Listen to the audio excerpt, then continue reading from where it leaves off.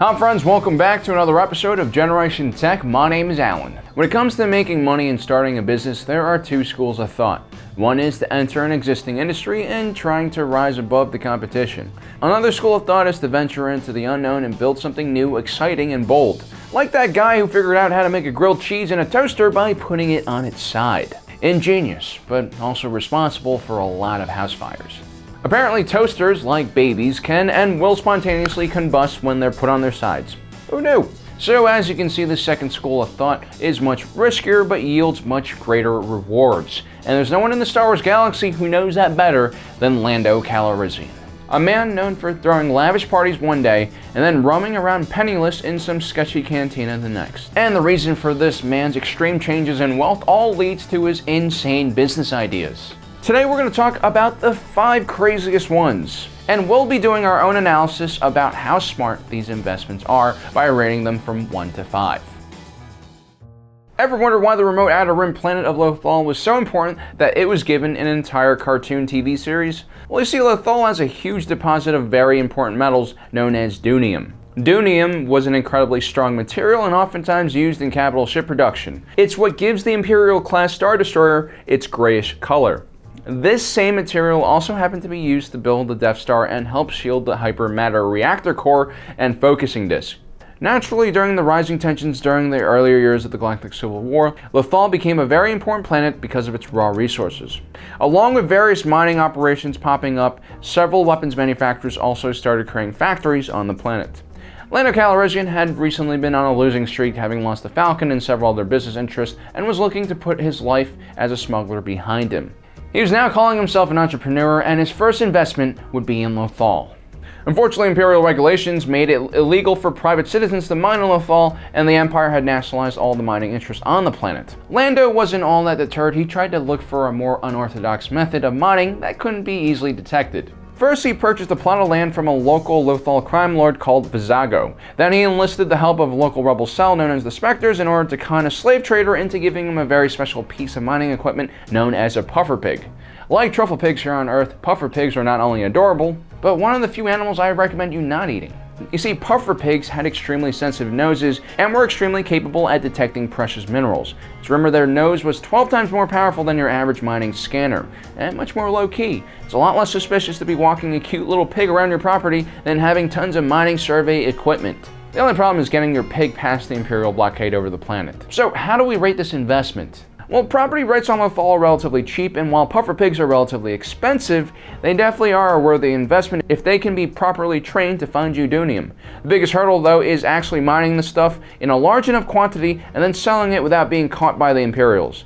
And that's a big if. But because of the low startup cost of this venture and high reward if it does succeed, I give this investment choice a rating of 3 out of 5.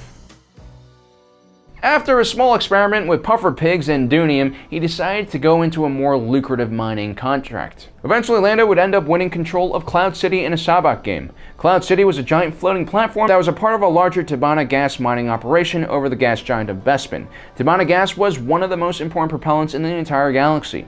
It was put into cartridges and used as ammunition in a variety of different firearms. It was also used to fuel hyperdrives and at the same time a useful coolant for repulsor lifts. Bespin happened to have a huge concentration of the gas in its upper atmosphere, which made its mining colony extremely rich. As the Baron Administrator of Cloud City, Lando's job was to make sure things ran smoothly and that the mining operation was efficient and profitable. During this time, the Galactic Empire was aggressively nationalizing all industries that were related to the military-industrial complex. That included Tibanna gas mining. But since Bespin's operation was still considered on the small scale, they had so far remained under the radar of Imperial officials.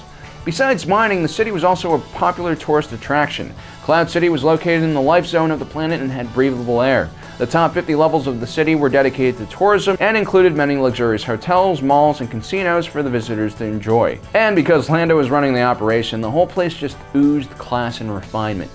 The lower levels were populated by Ugnaughts, who kept the city operational and floating above the clouds on a bank of repulsor lifts. Eventually, the Empire would take over Cloud City and they would run it for a few years, but after the Battle of Endor, Lando would get the New Republic to help him reclaim Cloud City.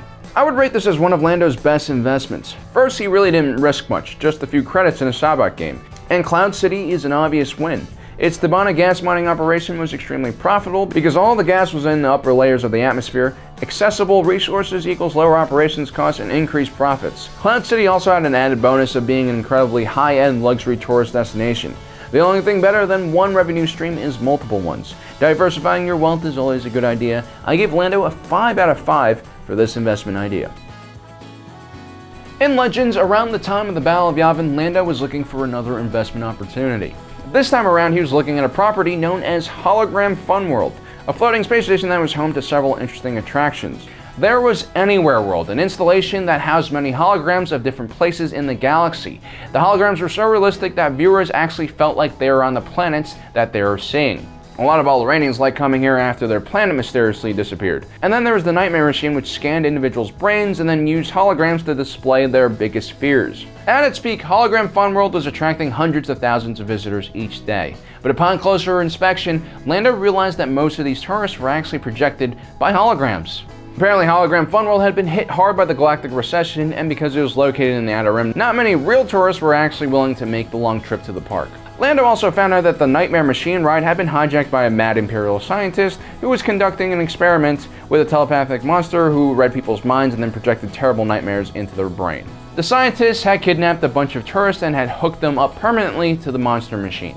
Lando managed to kill the beast but was captured by Imperial stormtroopers guarding this operation. Despite his extremely terrible experience at Hologram Fun World, he would once again return after the Battle of Endor. He ended up buying the park, but shortly after he sold it and then built his own amusement park called Sky Center Galleria. Now, amusement parks are always a tough investment, especially if your galaxy is constantly at war and encounters several economic recessions due to the tendency of its inhabitants to pool a ridiculous amount of resources into large constructs that are easily destroyed by terrorists and then of course not insuring said huge constructs in case of such attacks. On top of that, Hologram Fun World's sketchy history and Outer Rim location makes it a pretty risky investment.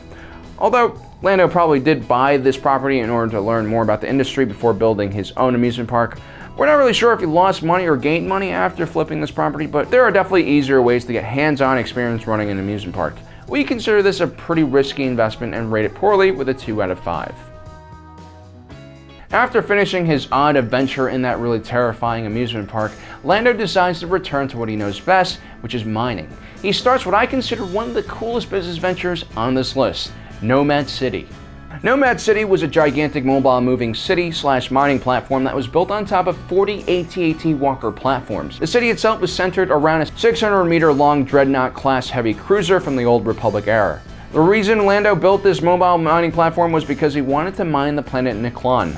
Niklon was extremely rich in rare metals but was extremely close to its star, which made it impossible for a permanent mining colony to be established on the surface of the planet. Only the night side of the planet was cool enough for mining operations. But Lando's Nomad City platform could constantly be on the move, and therefore could stay in the shadow of the planet indefinitely. Lando also constructed several gigantic shield ships that could travel to the planet from cooler parts of the system. The shield ship would block solar radiation and heat for smaller ships in its shadow. The biggest danger with this investment was that Nomad City could break down and then rotate to the daylight side of the planet and then burn up from the intense heat. And this eventually does happen when Thrawn launches an assault on the platform in order to steal some mining equipment. When all the easy-to-reach resources are gone, we still have to find ways to extract resources from increasingly difficult areas, no matter how dangerous it is.